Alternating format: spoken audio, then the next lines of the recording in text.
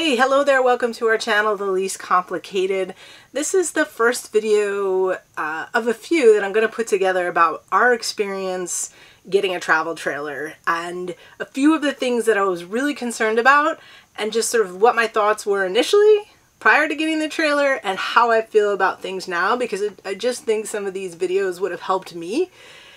So hopefully they're helpful for anyone out there who is thinking of getting a travel trailer or just got a travel trailer and you're embarking on this whole journey. So we decided to get an Airstream. So you may have seen some of our videos, already, and we ordered that last November and it took a while for it to get here, and we picked it up in the end of April. We picked it up. And one of the things I was really concerned about was towing. I had never towed before, and I didn't know what to expect, so it's always that unknown thing is going to be that scary thing, and it was really scary for me. It was something I was just churning in my stomach about. I was watching as many videos as I could watch about tips towing, going through all the forums, and just trying to see if there was anybody out there that could ease my worries, and wanting to feel like I was prepared to tow.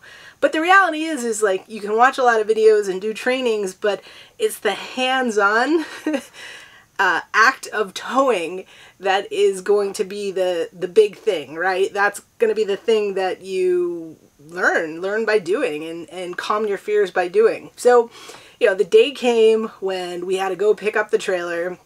We got our Airstream from Colonial Airstream, and it's about, I don't know, maybe an hour and 15 minutes away from our house. We did the whole thing where we stayed over. They teach you all about the rig, and it's really awesome. You learn everything. Stay over, and they taught me how to hook it up, and we had an equalizer hitch, so how that all worked. And then comes the time where it's like, all right, here you go, drive around the parking lot and get yourself, comfortable, and then there you go. They told me there was a mall down the road that, some people drive to have that space to get to know how things move. But I just decided, all right, I'm going to go around the parking lot. And I did. I went around the parking lot many times, and then finally was like, I guess I have to leave eventually, right?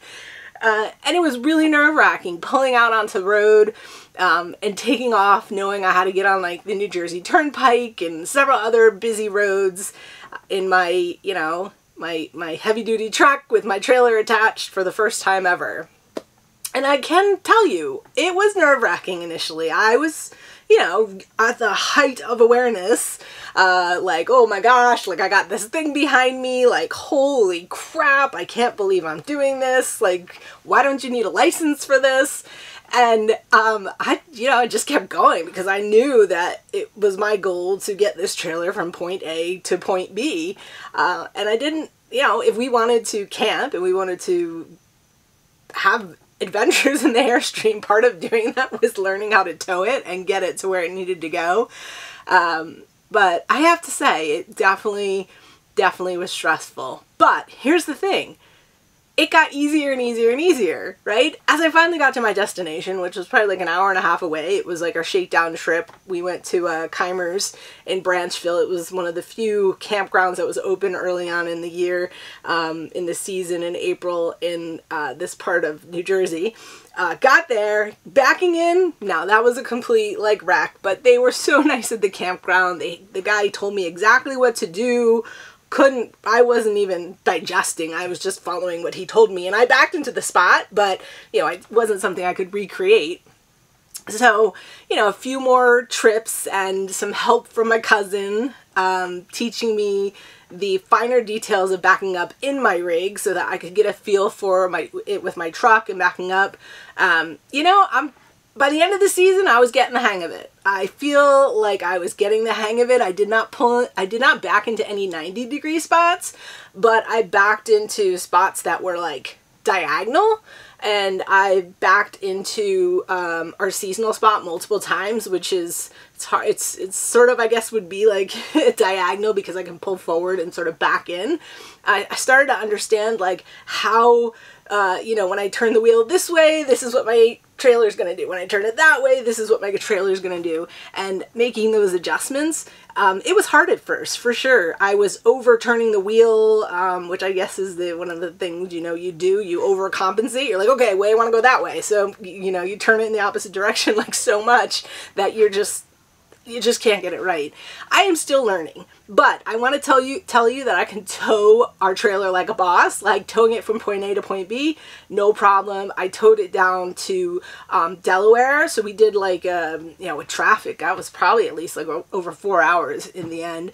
Went multiple places down there. We went to Massey's Landing. I'm going to do a video about that. We went to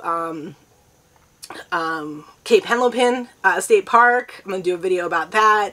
We also, when we were down there, went to Jellystone, Delaware Shores, and I went multiple places and I was able to tow back in, and this is our first season, right? So, and I'm a complete newbie. Never towed before in my life, never owned a truck in my life. So back in January, we picked up, we had ordered a truck. So we have a heavy duty GMC Sierra AT4 2500. So it is a heavy duty truck. It is a big truck. I've never even driven anything like a 150. So I'm new to trucks too. So I'm making this video just to let you know, if it is your dream to get an Airstream or get a travel trailer of any sort and tow it around, but you're like, oh crap, like I've never done anything like that before in my life, can I do it? I believe you can. You have to have the desire, right? And you have to be willing to just take that step. And I think I was sort of telling my kids about this, right? Like there are some things that are just really scary, and you're like, you doubt whether you can do them because you're like, oh damn, that seems really hard. I'm not sure if I'm going to be able to do that.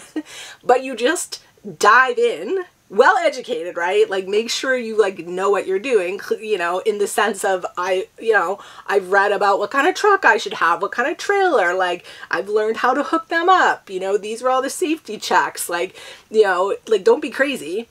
But then dive in, like just do it, because I think that's the best way to then gain that confidence and like be like, holy crap, I'm doing this, because that was me. I was like, oh my God, I can't believe I'm doing this. I'm like, kids, look, I'm doing it. But it, you know, it was definitely like a really, really exciting journey to embark on. And I'm so glad that I didn't let some of those roadblocks like keep us from doing this, that I, you know, just said, I'm gonna do it. I'm gonna do it.